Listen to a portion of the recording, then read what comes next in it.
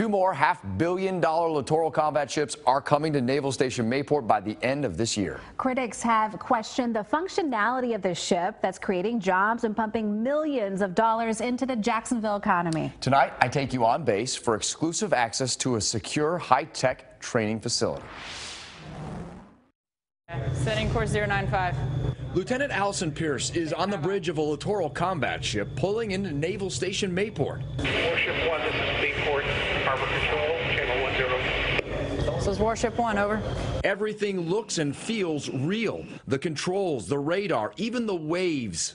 We rock a lot, so there's... You feel like you're actually moving with the ship. And if you actually stand and look forward with your feet together and don't touch anything, you'll actually feel the effects of getting seasick.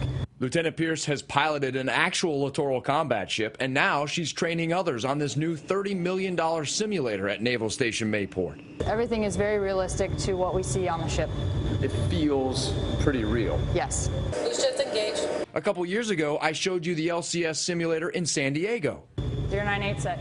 Mayport simulator, like the LCS program as a whole, has evolved. That is the USS Little Rock. We took you to northern Wisconsin nearly 3 years ago for exclusive access as it was being built. Well, now it's one of 3 Littoral combat ships based here at Mayport, with 2 more coming by the end of the year. Since we saw the Little Rock in the Wisconsin shipyard, the Navy has added missiles and other weapons to the ship. The Navy also changed how the ship now operates. Those are how we've kind of evolved in the LCS program, from basically a pickup truck where we weren't sure what we were going to put on it. Hey, now we're a pickup truck and we're pretty sure about the 3 things we're really going to put on it. The Littoral combat ship will still hunt mines and submarines and is still capable of surface combat. But originally, the idea was to keep them nimble to do any of the 3 at a moment's notice. Now, Captain Sean Johnston says each ship will be focused on one of those missions. You know what the great thing about a pickup truck is? You can do anything you want with it. So whether we have these mission packages on it or not, we can be flexible and do whatever we want. Mayport's LCS commander says they've also changed how they deploy the ships and their crews, making it more efficient. And instead of training the crew in the ocean burning costly fuel between deployments, they train in here at Mayport, keeping the ships deployed longer. The changes mean more people at Mayport, as many as 1,400 sailors by the end of the year.